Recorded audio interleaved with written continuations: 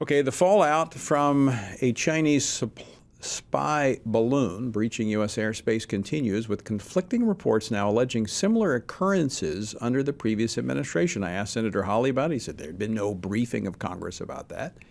You know, what can we believe? And what does this tell us about our military and the chain of command?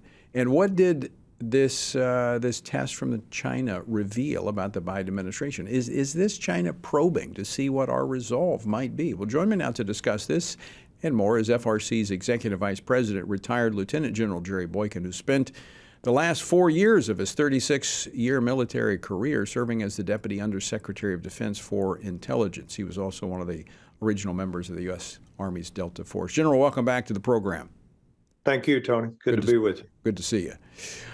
All right, let me ask you this question. I'm going to go, and I asked Senator Hawley about this just a few moments ago, but we have a statement last week from the DOD that said, this kind of balloon activity has been observed previously over the past several years. The Trump administration says they heard nothing about this. So what's going on here? Yeah, well, first of all, if you believe that those incursions occurred, then you have to ask yourself, why was the leadership of this country not notified? And if they were not notified, then there needs to be an investigation into this.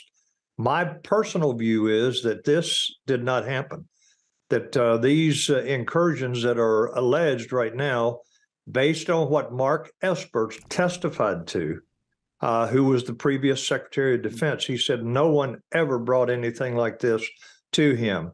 So there is either something wrong in the Pentagon and the military structure to where the generals are out of control, or somebody is not telling the truth about this. Well, I mean, could it be General Milley? Maybe he picked up the phone and called the Chinese and said, hey, you got a balloon over here. What's it doing over here? Oh, that's just, they're just out there for a ride. It got caught in the winds and blown over. I mean, this is the kind of stuff we saw with Milley in the Trump administration that was revealed after the Trump administration ended. That's right. And just for everybody's memory, you need to remember that Milley called his counterpart in China and said, if our president makes any decision to launch a nuclear weapon, I'll get in touch with you. I'll let you know. So this is a guy that is, first of all, untrustworthy, but secondly, it's hard to understand what his agenda is. And I, therefore, think that somebody needs to look into this. There needs to be an investigation. Tony, having this thing flying over America for 7 days is a serious matter. It's a very serious matter. What if that thing had been loaded with an EMP-capable warhead? Exactly. And it was at the right altitude, if it had exploded up there, you didn't have to shoot it at anything, just exploded in the atmosphere, we lose half of our grid, at least. That's another question. Was this a probe? Was this a trial balloon, if you will, to see what America's responses would be? Tony, if you look at how the Chinese operate, I would say to you, is no question this was a probe. They were trying to see what our response time would be, what our actions were going to be, whether we were going to shoot it down or not. So I think that not only did we we're compromised in terms of the information that they were able to glean by being right over at least 3 of our most important nuclear facilities, but also I think that we have now shown them what our response time is going to be and how we're going to respond to this kind of thing in the future.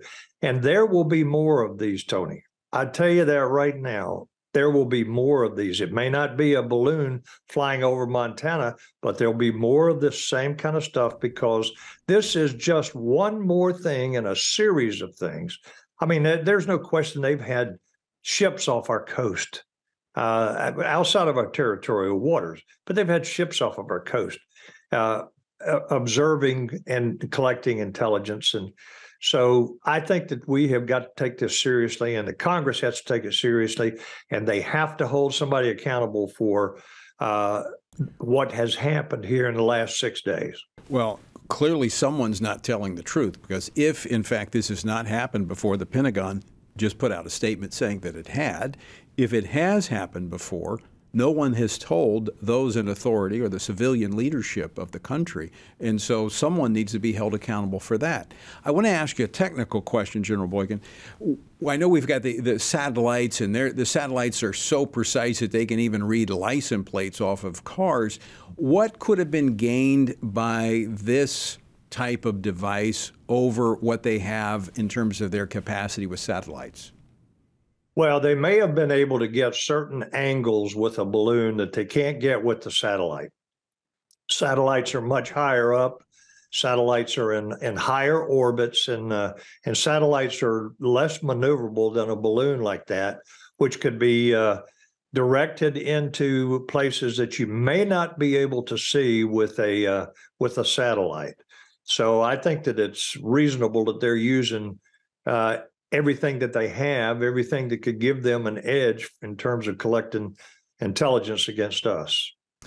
Is this a red line of sorts for a foreign adversary to cross over into our territory, gathering sensitive intelligence? Yeah, Tony, as far as I am concerned, when they got close to the Aleutian Islands and got within our 12-mile territorial waters, we should have knocked them out right then. Knock them out in the North Pacific there, and it would have been over with. This is going to happen again, and we better decide what we're going to do, because we have miserably failed on this first attempt here. All right, General Jerry Boykin, thanks so much for joining us today. Always great to see you. Good to be with you.